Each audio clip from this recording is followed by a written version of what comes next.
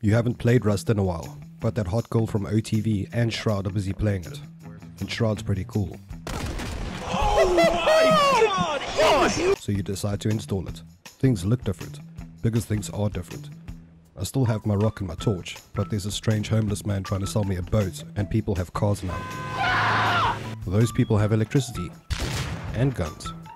I want electricity and guns, so I use my rock to get wood, and I use the wood to make a better tool. I use that tool to get garbage to get more stuff. Scrap. So I go to Scientist City and swap my scrap for a chainsaw. Technology. Chainsaws remove forests. I use the trees to build a house.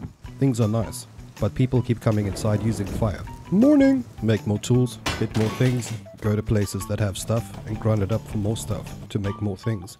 This is cool. I make a boat and go to a bigger boat. This is scary.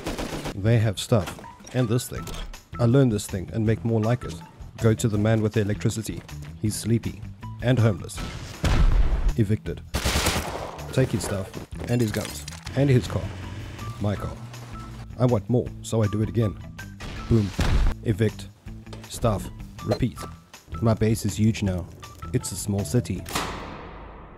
You need a heli to access your stuff because your loot room's too big, and a refrigerator compound filled with meat because grenade launchers sound funny. A dedicated roadway leading to your room of large boxes where you keep your large boxes, and roof cannons at the ready to keep the sky cars away. The scientists quit the outpost and work for you now, because you pay better. And the homeless man now brings boats to your house as a peace offering. You've created a dynasty, an empire, a self-farming, self-protecting paradise where you have all the stuff and everyone else has nothing. Not even their rock and their torch. Mine. You gotta ask yourself, now what?